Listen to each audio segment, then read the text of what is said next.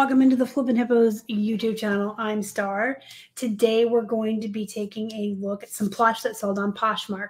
So this will be part 4 of our plush series that we're doing on all of the plush that sold in the first quarter. The first 3 videos were January, February, March on eBay.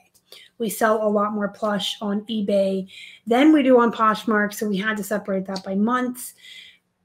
We do move plush on Poshmark. It's just a lot slower. I don't know that it's like the target market to sell plush on the way eBay or Mercari can be, but it still sells there. It's relatively a new category on Poshmark, so their audience may not be used to it or may not know to go there to look for it.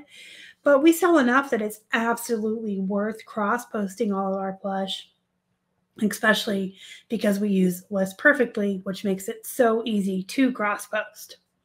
So I've got all of the plush here that sold on Poshmark since January, from January 1st through March 31st, which is the first quarter.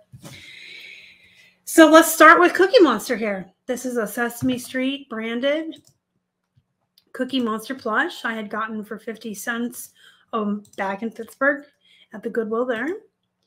And he sold for $16 on Poshmark. If you are not a seller on Poshmark and you're unaware, their buyers pay the shipping.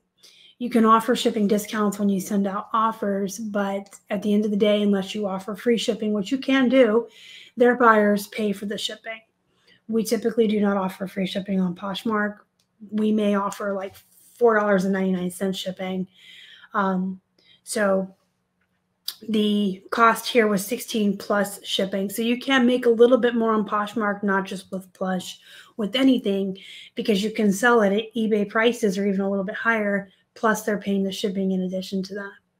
So he sold for $16, and after fees on Poshmark and cost of goods, we made $10.30 on Cookie Monster. This is a lot of 2 small Dade plush. They were really tiny, 8-inch plush. They had the Valentine's Day theme, each of them holding a heart. So I decided to lot them up and see what happens. They were 50 cents a piece. So they sold for $16, and our profit on them after fees and cost of goods was $11.80 on the 2. Dade is a good brand to source. I talked a little bit about that in the last video of eBay plush that sold, the one for March. It's a decent brand. A lot of them are going to be bread and butter. So if you aren't comfortable with bread and butter or filler items, just comp them before you purchase them. But some are very surprisingly worth a lot of money. Cookie Monster and Sesame Street are kind of oversaturated, but I still pick them up when I find them.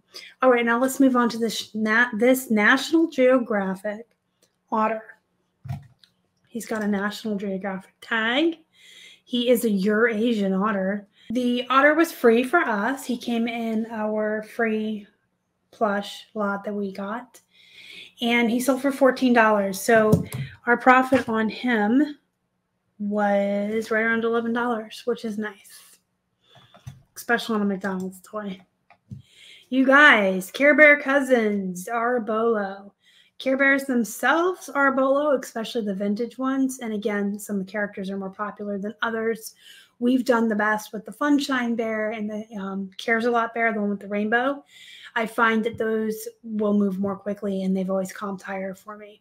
Vintage ones are going to do better as well, but I, as a general rule, will always source Care Bears. The cousins are a whole different thing. I think they are harder to find. They are a lot less saturated on the selling platforms online, and so they're going to comp a little bit higher. This is Lots of Heart Elephant. You guys may remember him if you're my age. He was probably one of my favorites of the cousins.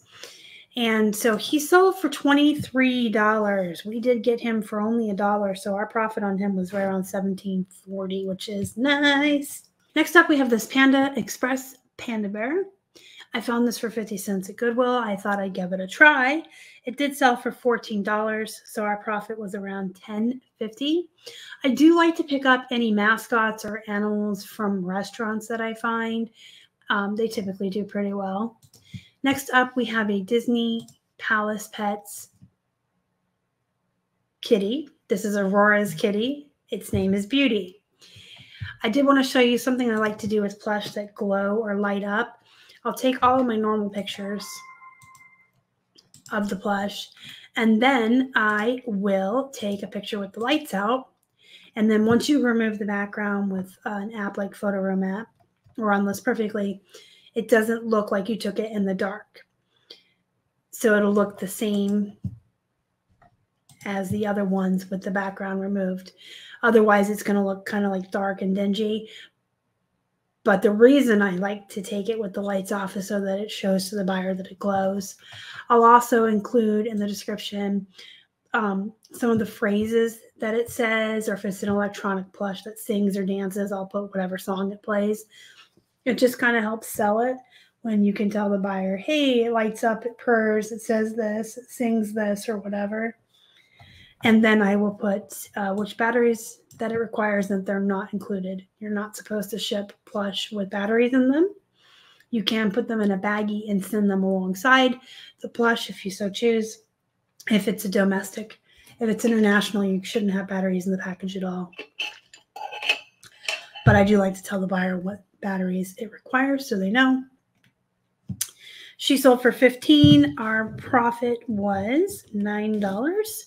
She was about $1 cost of goods. Next up, we have a Hallmark hedgehog. I got this at Goodwill a while back. It's a stuck-on-you little Valentine's Day hedgehog with these little, his quills are made out of like felt. And he does spin around and dance. And again, here in the description, I put what he sings. He sings Stuck on You while spinning and moving back and forth. He requires 3 AA batteries. So you can see all that information that I put in there. And he did sell for $23. So our profit on him was around $17.40. I like electronic plush, especially those that sing and dance.